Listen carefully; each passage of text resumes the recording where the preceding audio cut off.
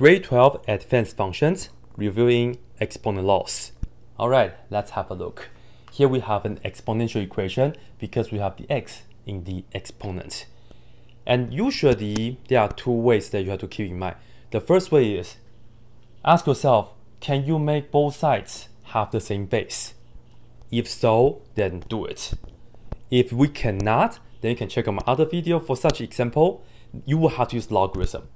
But for this one right here, let's look at 16. Can we break down 16? Sure thing. It's 2 to the 4th power, right? So let me write that down as 2 to the 4th power. And then raise this to the x squared plus x. And on the right hand side, we have 1 over 2. Well, guess what? We can also write this as 2 to some power. 2 to what power will give us 1 over 2? Well, the answer for that is negative first power. So notice we have the same base now. Well, here we just have to fix this exponent, and then we can do the following. Check this out. The 2 stays. When we have a power raised to another power, we can multiply these two exponents. So we'll take 4 times, right? Because it has 2 terms, so use the parentheses. And this is 2 to the negative 1. Okay, distribute 2 to the 4x squared plus 4x, it's equal to 2 to the negative 1. Now, because both sides have the same base 2, in this situation, that means the exponents have to be equal to each other.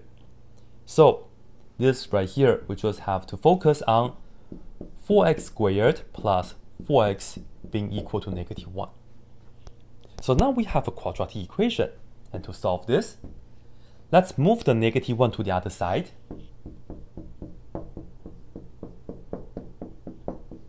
Okay, and now can we factor this quadratic equation?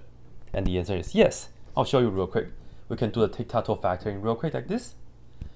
What times what will give us 4x squared? We have 2x times 2x. That's a possibility. But we can also use 4x times x. That's another possibility. The correct combination is 2x times 2x in this case. Let me show you. For the 1, it's just 1 times 1. Why is this correct? Because we take the 2x times 1, we get 2x. We take the 1 times 2x, we get 2x. Together, we add up with 4x. Good. So that means it checks out. So that means these factors to get 2x plus 1, right? 2x plus 1, you go across like this. And if you want to see how we do the tic-tac-toe factoring, I will provide another tutorial in the description. You can go check that out as well. And then you know, the other one is also 2x plus 1. So we can write this as 2x plus 1 squared equal to 0. Now, for something squared to be equal to 0, the inside has to be 0. So that means 2x plus 1 is equal to 0. Or if you would like, you can also take the square roots both sides. Yeah, and then plus minus square root 0 is just 0. To solve this, move the 1 to the other side. Divide both sides by 2. So x equals negative 1 over 2. And that will do it.